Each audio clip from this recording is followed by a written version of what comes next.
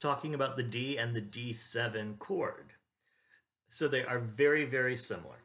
They both have string 1 open, they both have string 2 second fret, and they both have string 4 second fret. The D adds to that the string 3 second fret. So I want to start by having everyone create this D chord. Once again, that's string 1 open, string 2 second fret, string 3 second fret, and string 4 second fret. And you have to really smash these fingers together.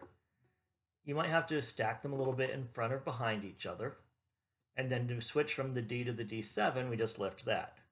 There's D, there's D7, D, D7, D, D7.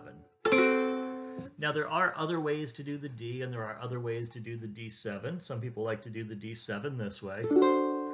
Some people call this thing that I'm calling a D7 like D Hawaiian 7 or D7 Hawaiian.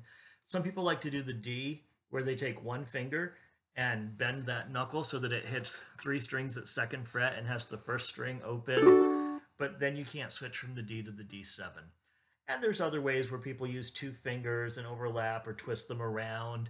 I'm not going to say any of those are wrong, but I'm saying that if you are learning how to go D and D7, where you have a quick and easy switch, you want to do it those ways.